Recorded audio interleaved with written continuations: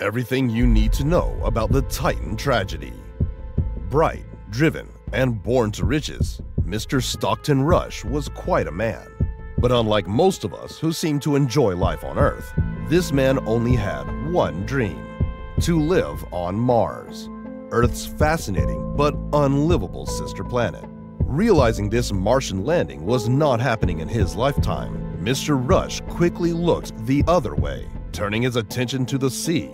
In 2019, Rush set up a unique travel company called Oceangate, giving the uber-rich a chance to explore the deep sea, including, of course, the most famous shipwreck of all time. So, on June 16th, a fine Sunday morning, Rush and his bevy of 4 mission specialists, including a young teenage boy, were probably feeling the most psyched up they'd ever been.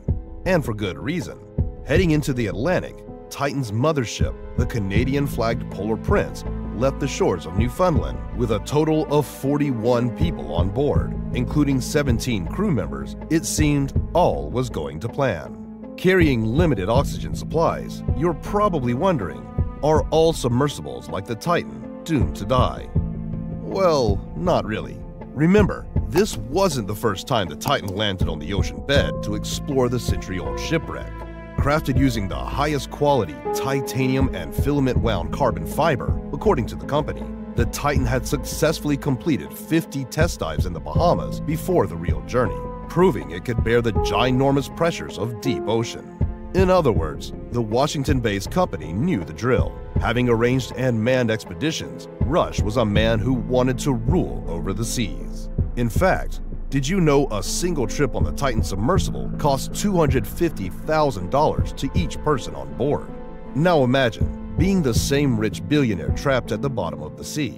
All the money in the world, but no way to get back on land. But hey, before we tell you exactly what happened, let's find out what we know so far. We know that the famous remains of the Titanic lie about 4,000 meters into the icy waters of the Atlantic. We also know this journey took about 2.5 hours for the Titan to complete. Sadly, only 1 hour and 45 minutes into the descending journey, all contact with the mothership was lost, prompting a 5-day international search that left the whole world in shock. With survival rates falling by the minute, the international media was caught in a frenzy until the U.S. Coast Guard finally found debris near the wreckage site, confirming all 5 on board were dead and what is now being described as a catastrophic implosion. You're probably wondering what an implosion even is. Well, pretty much the exact opposite of an explosion. An implosion is when something collapses in on itself in just a matter of milliseconds. Remember, pressure levels underwater are infinitely higher than land. Okay, let me clarify. So, if you're standing at sea level, air pressure is about 100 kilopascals. But once you go deeper underwater, pressure keeps on building and building. Mind you, pressure at the exact site of the Titanic wreck was roughly more than 41,000 kilopascals, which means even the tiniest crack or flaw could lead to the most vile of outcomes, making death almost instant for all those on board. In the case of the Titan tragedy, you are literally talking less than a millisecond, maybe even a nanosecond.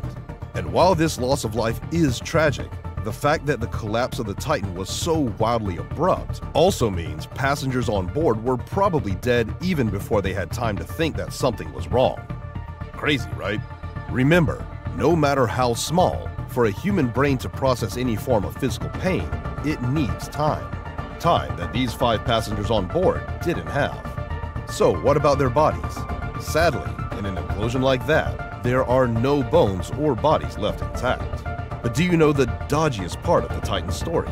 According to several media sources, the US Navy knew that the sub was gone on Monday, but delayed news for 3 days before finally announcing the sub was no more, leading the rest of the international community to grapple with questions like, who was responsible for this horrible accident?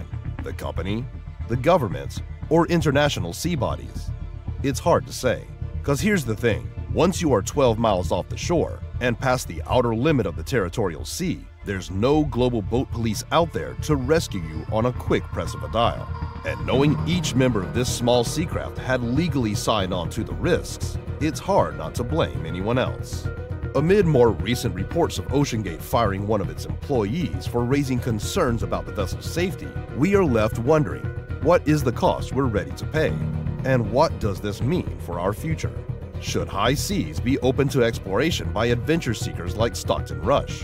Or should international bodies like the UN have stronger laws in place? Well, if there's one thing history teaches us, even the worst human tragedies come with a silver lining. Remember, when the Titanic sank and 1,500 lives were lost, it resulted in major changes in international maritime policy. Today, a century on, should we expect the same in the aftermath of the Titan episode?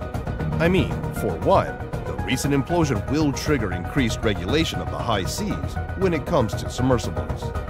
What about you? What do you think? Should deep-sea dives be banned in the future? Or should old grave sites like the Titanic be left alone? Let us know in the comment below.